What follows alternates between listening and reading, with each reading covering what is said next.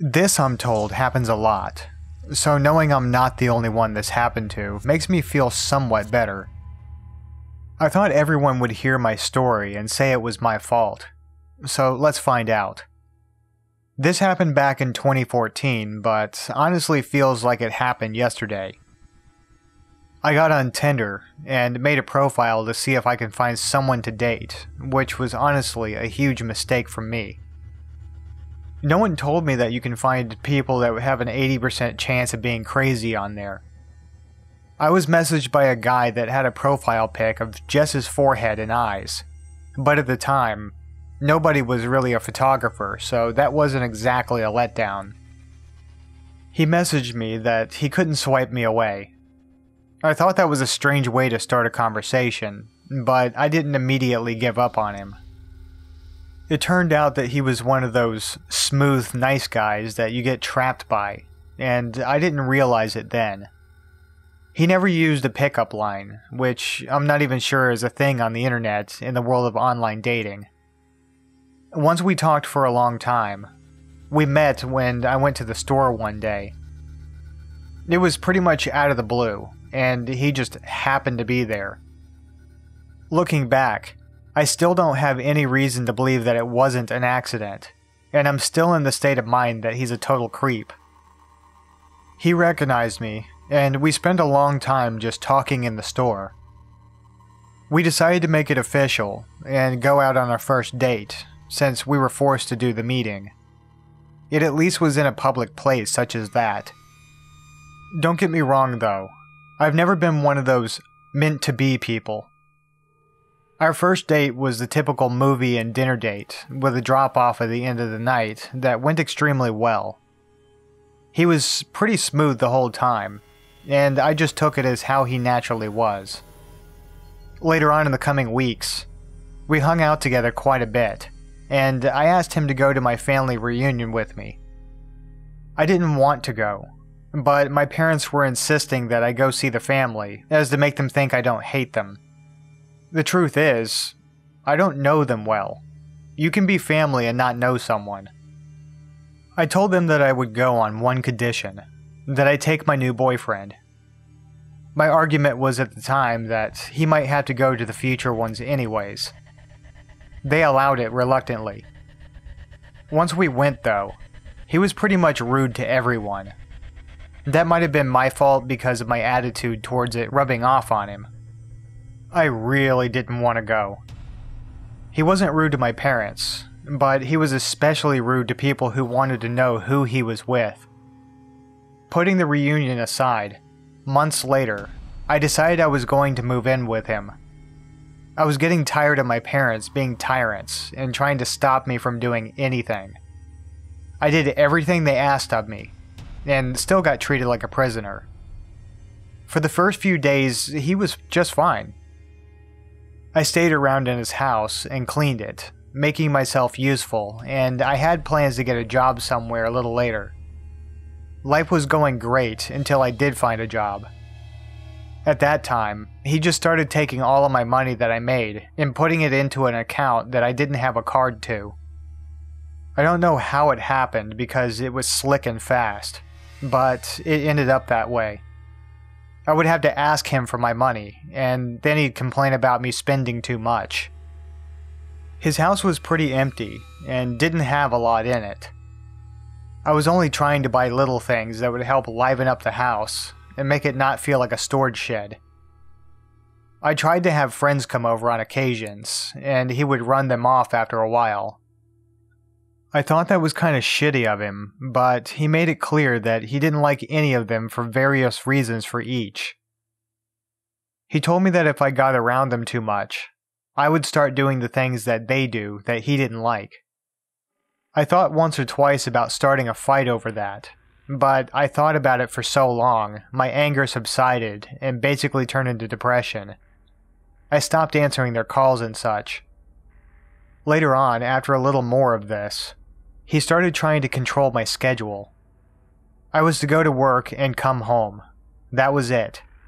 If I went off, which was rare, it was only with him and nowhere else. He slipped things in like I was wasting gas and stuff like that. I was the one paying for my gas. I worked. He couldn't even tell me how much of my money that he'd mixed in with his own in the separate bank account. He'd just toss it in and not think twice about it. I wanted just anything to do on my own when he wasn't there, since I basically wasn't allowed to leave. So I had my parents get me a game system for my birthday. It was portable, so I wouldn't be taking up the one and only TV he had in his house. I know I keep referring to it as his house because I didn't live there. I was just a person he let stay there, and he controlled everything. One night when I got home from work a little later than I was supposed to, he wasn't happy about it and accused me of going off without his knowledge. He didn't accuse me of cheating, which was surprising, but it felt like he was. I asked him what happened to the guy I fell in love with. He didn't like that, and he started a fight, so I poked back finally. I told him that he was controlling everything I did, and I didn't appreciate any of it. He just called me ungrateful, like he was doing me a service. I told him he had driven away everyone from me, and I didn't have anyone else. He told me, "All you need is me." That was the thing he said that snapped me out of my daze, and I woke up panicked. I didn't continue arguing with him. I just walked away as he was still going. I couldn't believe that's how he felt about all this. I gave it some thought for a few hours and started packing up my stuff, and I left. I went back to my parents' house and told them this story along with some nasty details I'm leaving out of this one. It took me that long to realize that he was just crazy, and he wasn't the one I wanted to spend any more time with. The time I had spent with him was pretty low quality anyways. This wasn't over yet though. Once I moved back in with my parents, and life as usual resumed, he started looking for me. He found me in a public place a few times because he knew where I went. The first time he found me, he pleaded for me to come back, but I told him I was happier not being at his house. Each time I saw him, I'd have to run away from him or he wouldn't stop. The second time, though, he made a huge scene in a public place yelling at me that I wasn't thinking clearly and I needed to come home. I guess he thought he'd made himself look like a hero yelling at me like that, but everyone that had stopped to watch probably didn't think so. He did this a few times in a few weeks, but the last time was pretty horrible. He started yelling at me in a store and ended up slapping the shit out of me. A bunch of bystanders rushed in to restrain him and he was arrested. It was completely unprovoked violence. After his brief stay in jail, he got out and attacked me on social media. He'd taken an old picture of me and spammed it everywhere online that he could with a caption I won't repeat here. Basically, the caption told everyone to stay clear of me because I was dangerous and I'd ruin your life. I never got any feedback from it, but I guess it was a one last attack that he could think up. Since then, he has stayed far away from me and hasn't approached me at all. It's been a few years since then, and I believe it's all over now. But I still feel a little fear about the whole thing, like he's waiting to strike. But maybe that's just my anxiety.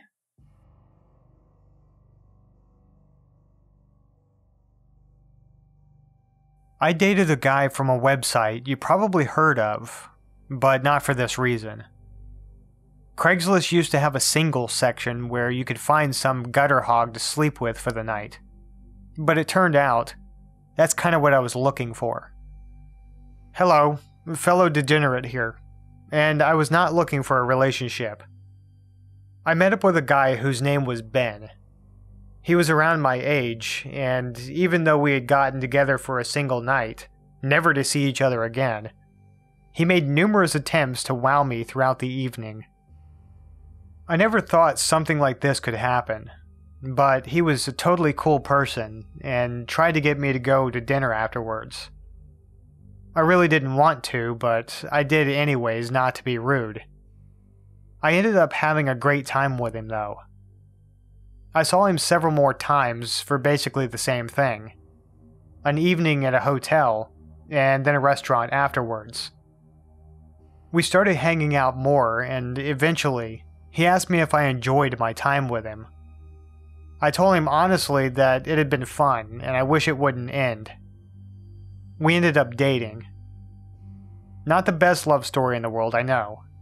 This is more of what really happens.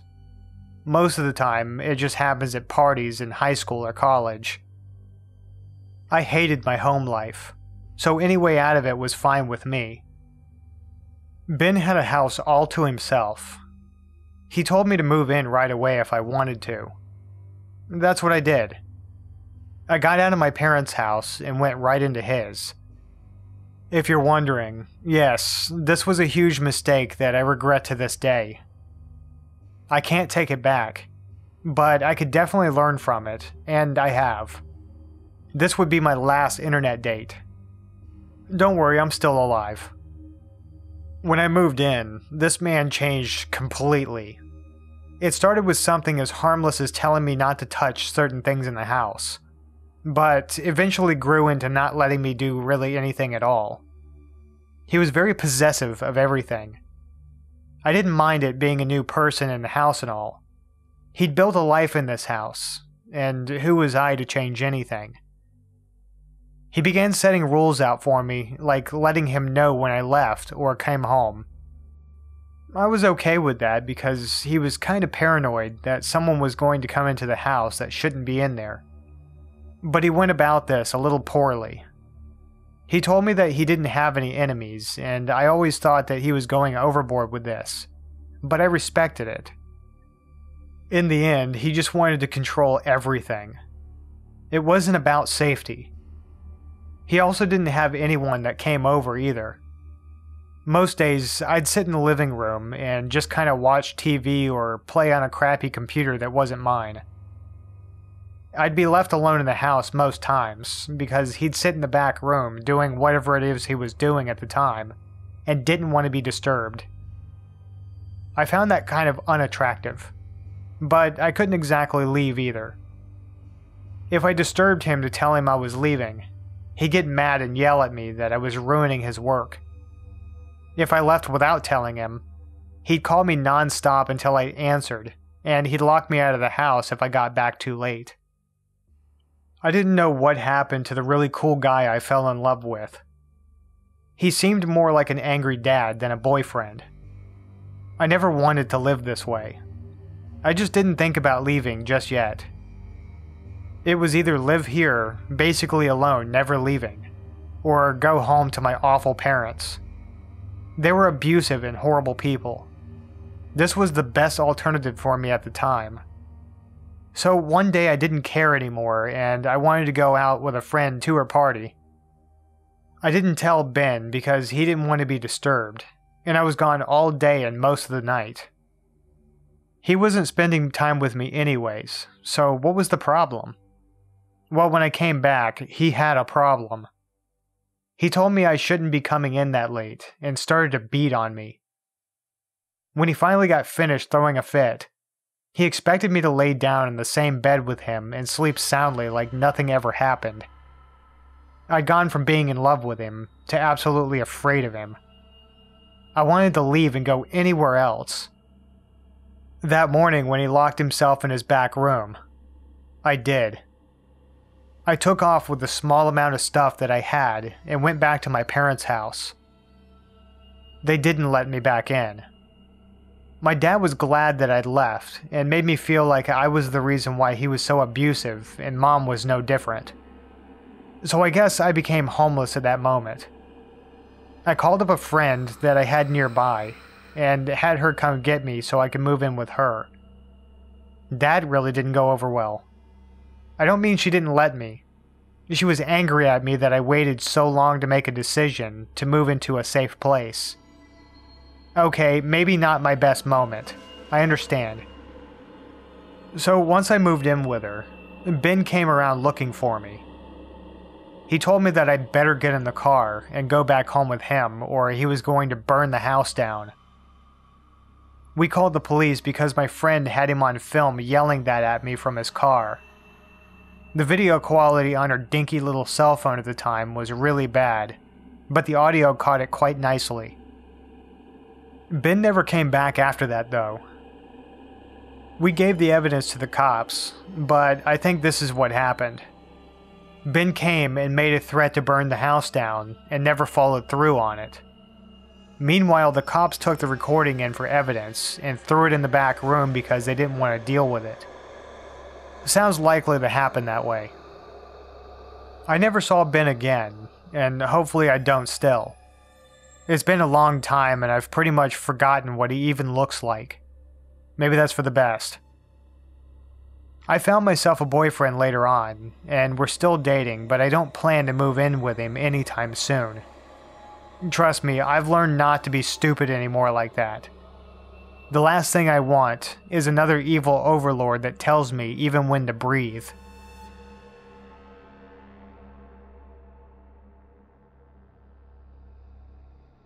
After all was said and done, I might have learned my lesson after the first 2 or 3. But I guess I was a glutton for punishment. I'm way more careful now, but still not that great at picking them. The first girl I met who was absolutely crazy was after my first actual girlfriend. This was right after high school. My first was a cool girl who I won't say too much about. The reason why we broke up was because nothing was happening. Right after that, I started working at a sub-delivery place. It was an entry-level job, with entry-level people, including me. I worked in the kitchen portion of the place with a girl named Lainey. She was loud and nasty, just the way I liked them. I liked a girl to be able to talk to me like a sailor. That preference had changed for many reasons. Anyways, Lainey and I worked with each other for around 3 weeks, when I suddenly popped it on her that I wanted to hang out with her outside work. She acted like a total ass, but said yes, and told me to meet her down at the bar after work. That's what we did until around 2 a.m. After the bar closed, she went back to my house and hung out for another few hours in the driveway. She told me that she had a boy of her own, which I was alright with. I didn't care that she had a kid. I desired her enough to where that detail didn't matter. I'd soon come to regret that. Lainey and I started dating, and I started hanging out at her house as well. When she would come over to my house, she would always bring her son. I didn't mind at first, but he acted just like her, but worse. He was destructive. I'd go and yell at him from the other room to stop breaking whatever it was he was breaking, and she would tell me not to yell at him. She said it would traumatize him. I thought that was stupid as hell and wondered if she was actually kidding me, but the gotcha moment never came. I told her that she needed to go in there and make him stop, but she made excuses as to why she couldn't. It would teach him the wrong lesson. She didn't want to scold him for small things. You know, bad parenting skills. I figured that I'd try to teach her that wasn't the way to go about it. But in the end, she had someone feeding her this shit that she would listen to over anyone else. So there was a problem with the boy. That wasn't the only one. There was also a huge problem with her. She had anger issues that she didn't quite see a problem with. If something pissed her off at work, she'd come at me with it. If her son pissed her off, she'd take it out on me. I also figured that I was too deep into this relationship to back out, seeing as we worked together and we both left stuff at each other's houses. Dumb reasons, really. But that was the kind of thought process I had then. I didn't really enjoy being around her anymore, because it seemed like she had gotten worse, and was getting worse still. She never hit me or anything, but she was always angry and yelling about something. I was always nervous around her, thinking that she was going to blow at any moment. I was usually right. I was walking on eggshells, thinking it was okay because I didn't want to make her mad. Well, I had to be told. Someone from outside looking in with a clear perspective told me that the relationship had already soured, and she was not thinking about my happiness. She was only thinking about the next time she would get angry at something, and she'd have me to take it out on. I broke it off with her after a few more days. To my surprise, she got angry, of course, but it didn't matter at that point. We were done. I guess she only did that to keep up her appearance. I could tell that she was relieved, and so was I. We just didn't work out together. Fast forward through another few girls that I dated. I had decent relationships with them, but they all went nowhere because there was really no spark in between us. Some of us are still friends though. Later on I found a girl who had sort of an obsessive personality. At first she was a joy to be around. I started dating her, and the first thing that she did was make me watch the entire Harry Potter lineup. I have to say, I hate Harry Potter. It just wasn't for me. I really didn't mind this though because she would cute overload me and make me forget why I didn't want to do something and just do it anyway. She used that a lot on me. Aside from that, we had a pretty good time together. Until she started hanging around with that one girl. Her friend that she met at a convention she went to started filling her head with all kinds of horrible things that I won't get into. But it all came out in her personality. She started trying to manipulate me into being her everyday slave, saying things that would often make me feel less human. She was also encouraged to act like a baby when she didn't get her way. I started to see her in a different light, and her anime obsession was starting to make her regress in age. I decided to go ahead and break up with her before she started wanting me to buy binkies. I really don't want to go over how she took this though. It was a mess. She went around to all my friends and told them lies, thinking she was some sort of anime villain. Only one even came up to me with any concern. She told him that I did some things to her that I didn't, and I had to defend myself. But nothing really came of that. The real story starts with the next girl though. This one was a complete psychopath, and I didn't see it until it was already too late. I made the mistake of letting her move into my apartment. At this point, I was already pretty broken because of things that were happening in my life. I thought maybe someone would come by and fix me, but I had to learn to fix myself. This is what started it. It all began when she started trying to take over my house. I didn't see what was going on until I was reduced to a small room by myself, and every time I tried to get her to do something with me, or hang out, she would create a problem and I would be forced back into my small room. Psychological trauma is never a fun thing to go through. I unfortunately now associate her name with some very bad feelings, but I know I shouldn't. I had the plan that if I moved away and didn't give her the option of coming with me, I'd be free of her and she wouldn't be able to hurt me anymore. It wasn't that easy. She tortured me until the day I moved out, and even after that. She apparently did some digging and found out where I moved to. She essentially became my stalker and would watch my internet presence, my movements around the area, and monitored to a point what I did. There were even a few times where she'd find me out in public and harass me. It didn't matter if people were around. She'd come out of nowhere and do it. This went on for months until I got tired of being scared to go outside my home. I decided to do a completely silent move, wipe my internet presence from existence, and try to start fresh. That's the only thing I could do. I did get rid of her then, but I couldn't talk to anyone or let them know where I'd gone, or she'd potentially have a way of finding me again. It's been a little while since then, and I've since started dating again. I still haven't found the right one, but I'm still searching. I have been healing from all that as well, but like I said, I had to learn to fix myself other than rely on someone else to do it. No one else really can, or should they have to carry another's burden.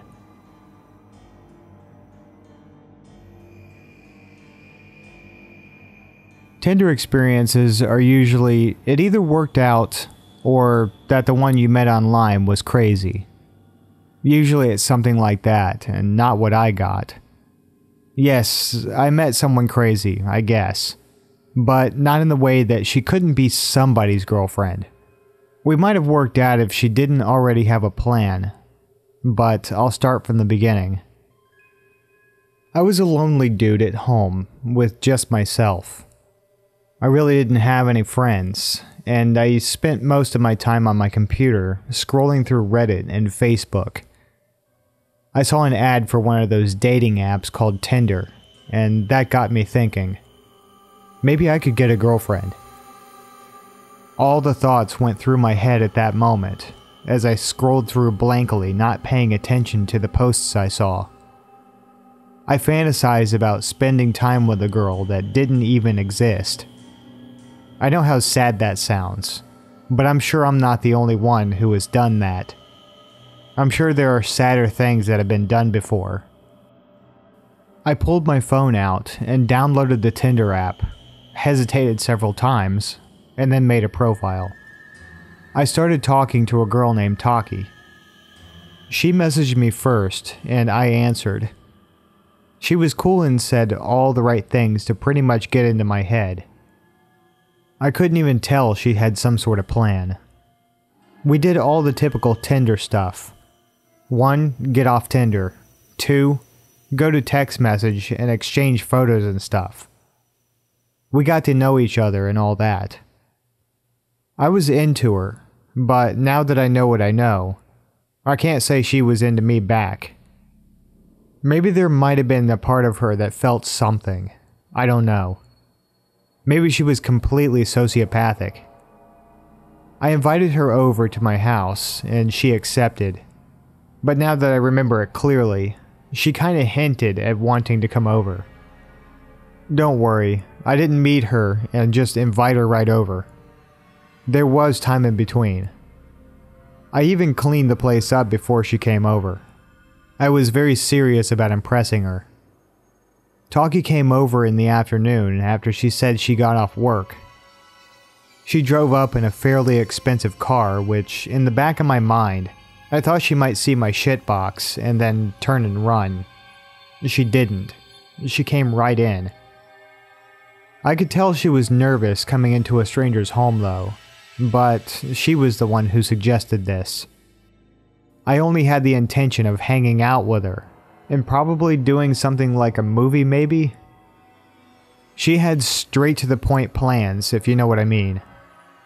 I stopped her and told her if she was doing that for me, she didn't have to.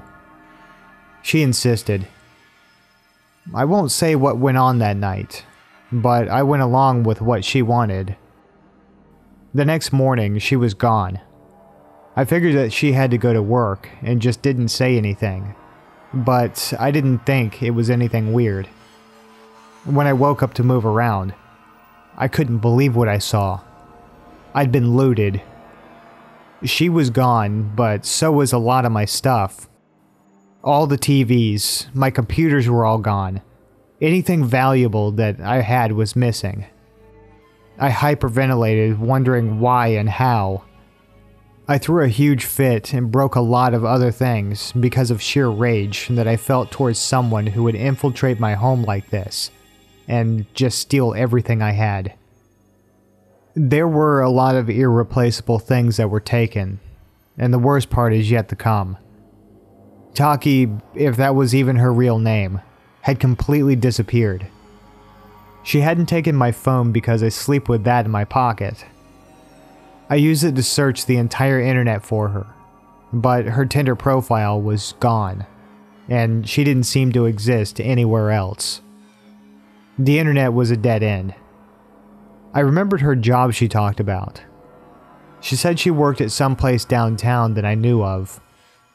I got in my car and blasted down there to see if she was down there.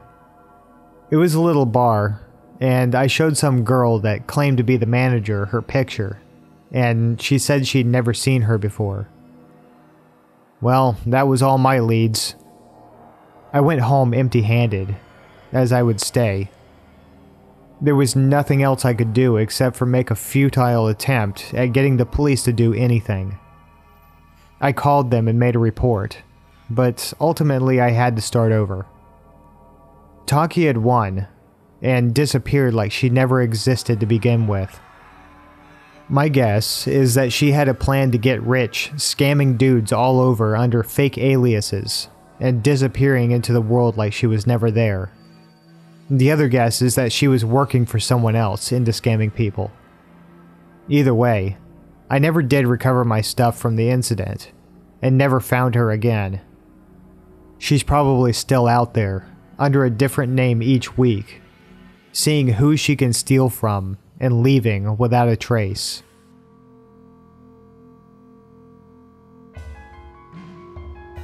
If you like this video, consider subscribing. If you are subscribed, hit the bell icon to make sure you never miss an upload. I just have one question for you. Who is that behind you?